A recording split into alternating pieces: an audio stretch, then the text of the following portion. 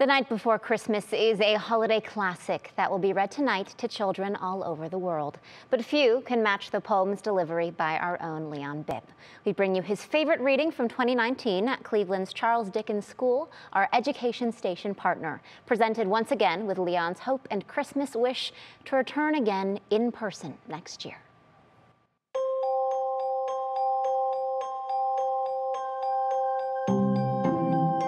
'Twas the night before Christmas, and all through the house, not a creature was stirring, not even a mouse. The stockings were hung by the chimney with care, in hopes that St. Nicholas soon would be there. And Mama in her kerchief and I in my cap had just settled in for a long winter's nap, when on the lawn there arose such a clatter, I sprang from my bed to see what was the matter.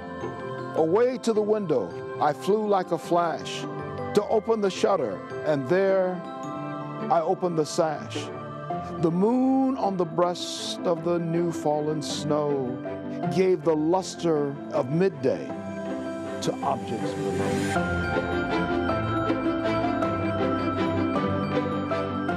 When what to my wondering eye should appear but a miniature sleigh and 8 tiny reindeer, with little old drivers so lively and quick, I knew in a moment it must be St. Nick. Ho, ho, ho. More rapid than eagles, his coursers they came, and he whistled and shouted and called them by name. Now Dasher, now Dancer, now Prancer and Vixen, on Comet and Cupid, on Donder and Blixen. To the top of the porch, to the top of the wall, now dash away, dash away, dash away all. As dry leaves that before the wild hurricane fly, when they meet with the obstacles, mount to the sky. So up to the housetop, the coursers they flew, with the sleigh full of toys, and St. Nicholas too. And then in a twinkling, I heard on the roof the prancing and pawing of each little hoof. As I drew in my head and was turning around, down the chimney St. Nicholas came with a bound. And he was dressed all in fur, from his head to his foot, and his clothes were all tarnished with ashes and soot. A bundle of toys he had flung on his back, and he looked like a peddler opening his pack.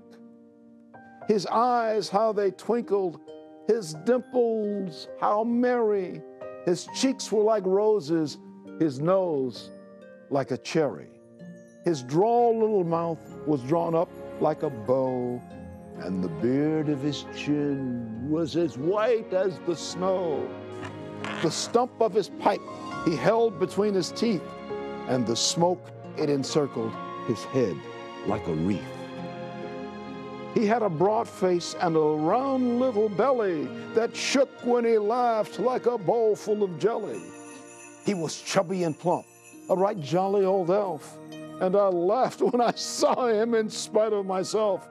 A wink of his eye and a twist of his head soon gave me to know I had nothing to dread. He spoke not a word, but went straight to his work and filled all the stockings, and then turned with a jerk. And laying his finger by the side of his nose, he gave a nod, and up the chimney he rose. He sprang to his sleigh, and he gave a whistle, and away they all flew like the down of a thistle.